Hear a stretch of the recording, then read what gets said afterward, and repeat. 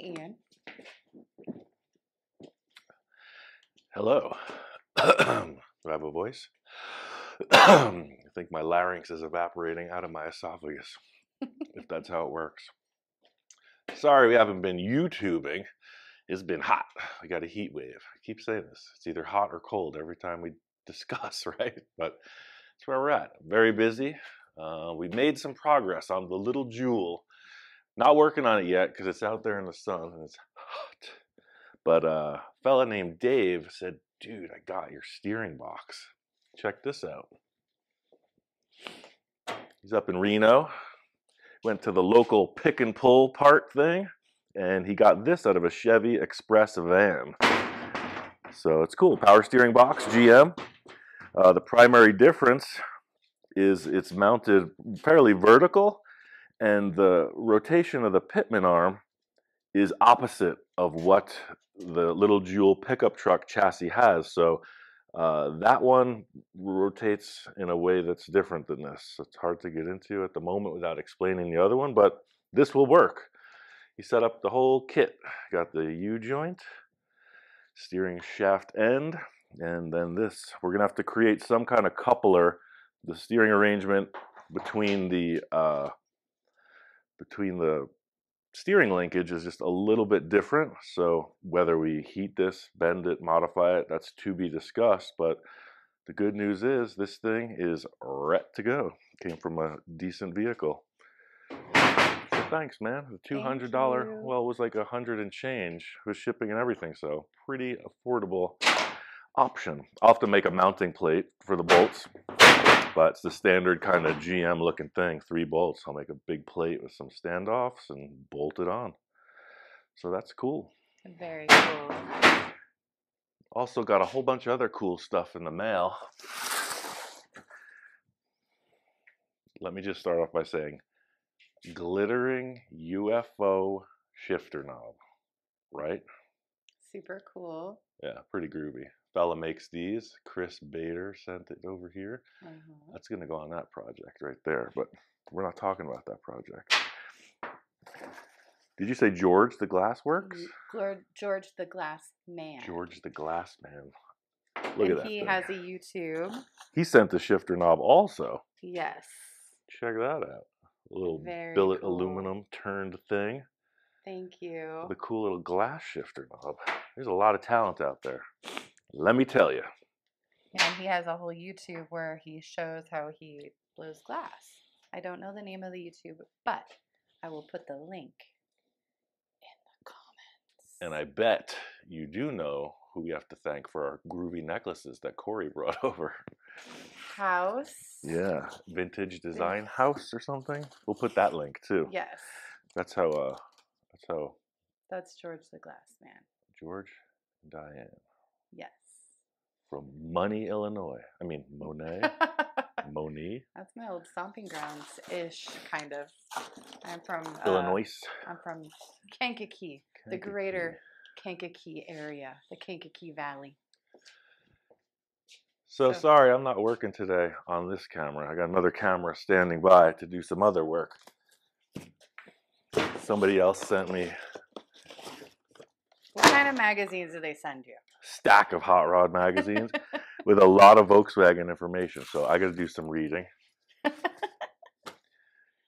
50% horsepower. So that adds up to 25 horsepower in a Volkswagen. But so this new project I'm building actually isn't a Volkswagen. That will be on the Motor Trend full custom garage. Yeah. We're still filming. A lot of people are asking about that. And we're still doing YouTube. So yes, it's all happening. Things take time. The 3 T's. Also, I want to thank Corey. You'll find him on Insta. He just posted. He bought the Starlux, the Type 3 station wagon with the Studebaker nose. Yeah, so he picked that up. Thanks, man. He's going to finish that, which is cool because I'm not really the guy that wants to polish and detail a car, except if it's off-road capable out here.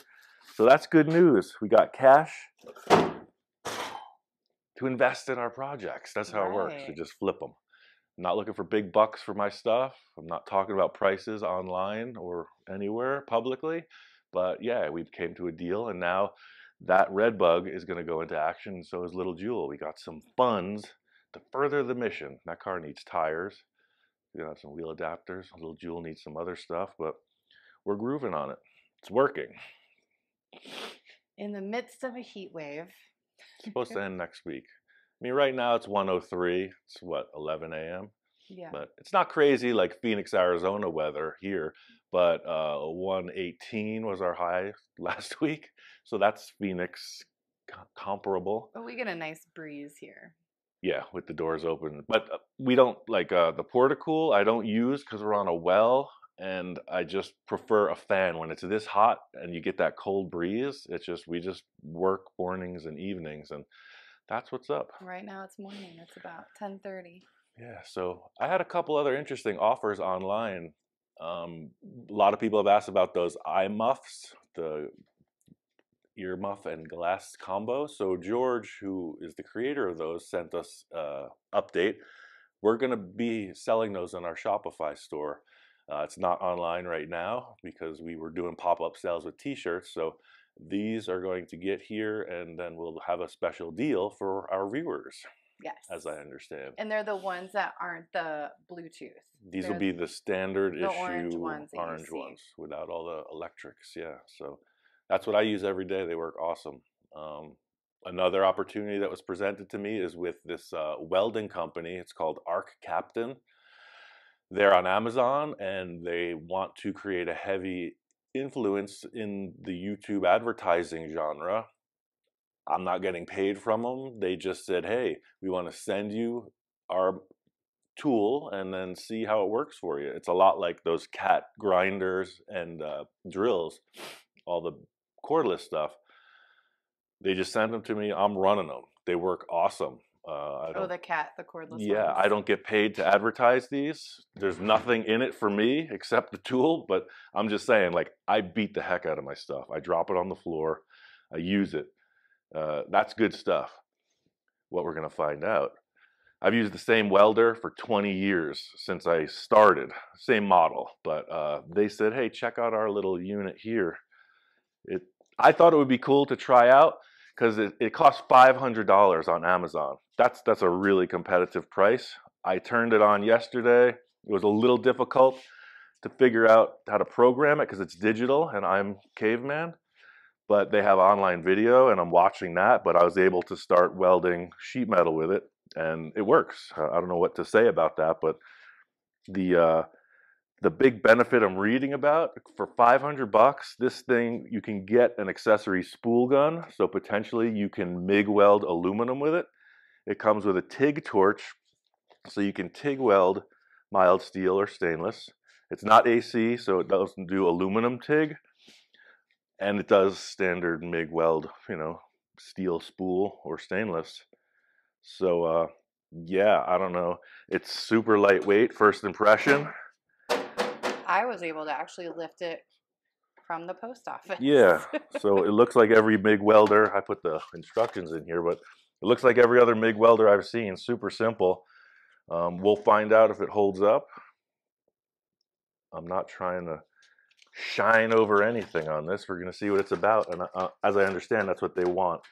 They were like, hey, congratulations on in 6 months creating 50-something thousand subscribers. And they were like, what we can offer you is like a discount code. If anybody who sees your review of it and wants to get this, they'll have a link that you can shop with a discount. One thing I liked already was the welding helmet they gave me. You needed a new one. My other welding helmet was so filthy, and I'm just like that. Like, I just use the stuff up. I'm not like glamorous about, oh, everything's got to be clean. But this thing is super light, which is cool.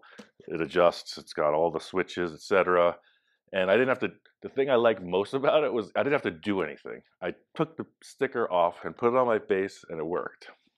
That's good news. I don't know what they cost, but I'm sure it's like in the low market price genre they seem to be going for. So, I mean, $500 welder, we're going to find out. Oh, yeah. You got a lot of building to do. Yeah, and I was using the smaller 110-volt welder for all of my sheet metal work because I was able to run the .023 wire. A lot of people ask me about that. I usually use two machines, one with like a 030 or 035 in the bigger machine, and then the smaller one for sheet metal, I like 023 or 025. In this, it's metric, so it's 0.6 millimeter or something. That's the little thing that I'm struggling with too, because I'm just learning the metric system. American mutt, right? So I'm using the small wire, which 023 inch and 0.6 millimeter.